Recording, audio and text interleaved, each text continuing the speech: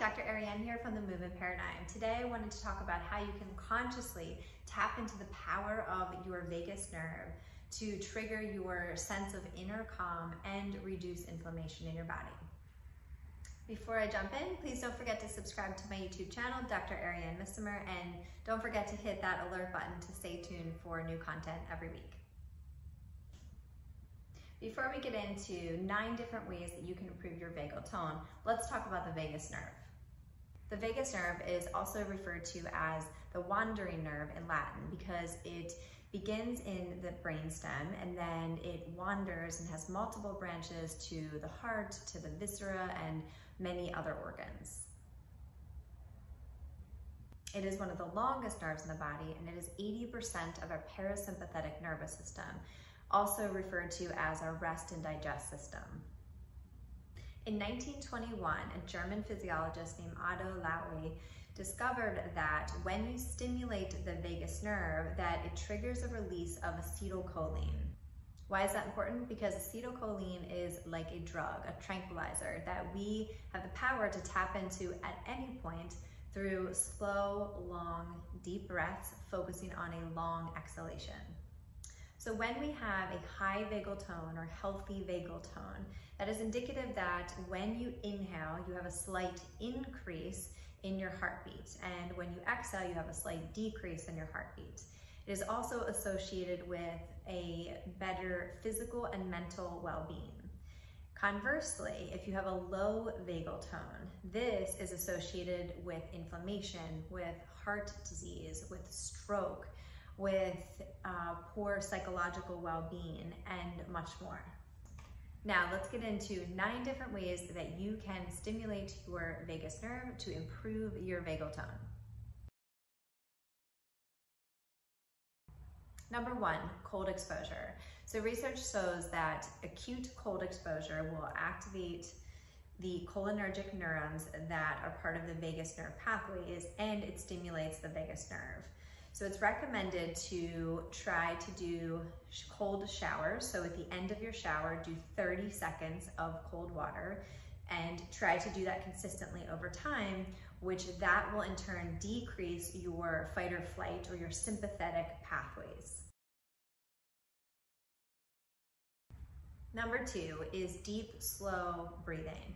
So as it relates to diaphragmatic breathing, you want to make sure that as you're inhaling, you're getting that full expansion of your abdomen, 360 degrees. And the key is the slow part and also the long exhale. So you could start with a tempo of, let's say, 3 seconds in, 3 seconds out. And then you begin to lengthen your exhalation and as well as your inhalation as you progress with your breath practice. The slower the exhale is going to stimulate the vagus nerve and also create that relaxation response that we're seeking. So especially in times of stress and anxiety, this should be definitely a go-to. Number 3 is chanting, singing, humming, gargling. So these are great ways to stimulate the vagus nerve because the muscles of the vocal cords are connected to the vagus nerve as well. So this is a great way to improve vagal tone and decrease heart rate variability, increase heart rate variability, which is a sign of a healthy nervous system. Number 4 is probiotics. So there's 2 specific strains, Lactobacillus and Bifidobacterium, that are directly related to the gut-brain connection, specifically as it relates to mood, anxiety, and depression. So this is directly linked to the vagus nerve as well, and it has been shown that by taking probiotics, this can improve vagal tone and vagal stimulation. Number 5 is meditation. This is a great way to improve vagal tone and also decrease your stress response and improve your mindfulness awareness over time.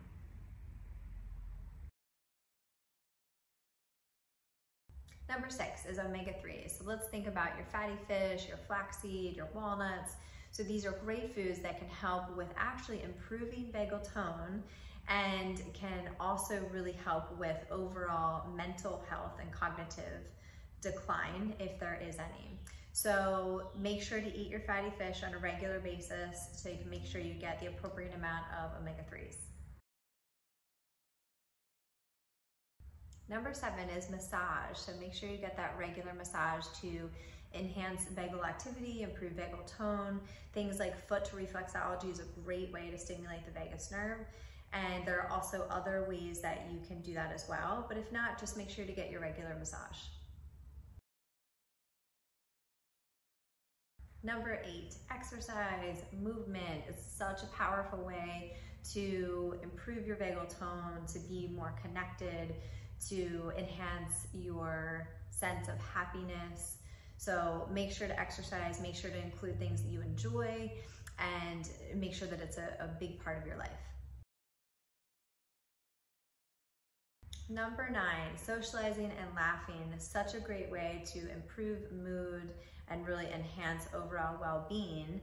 And that, of course, is happening by enhancing the vagal activity and once again, improving overall vagal tone. So make sure that despite the current circumstances in the world, you're able to connect with people, socialize and laugh, and enjoy life as much as possible.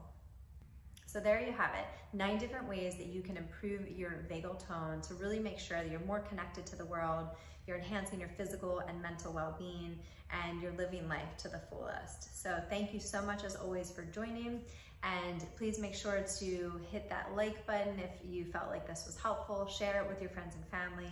Don't forget to subscribe to Dr. Arianne Missimer and make sure that you hit the alert button to stay tuned for content.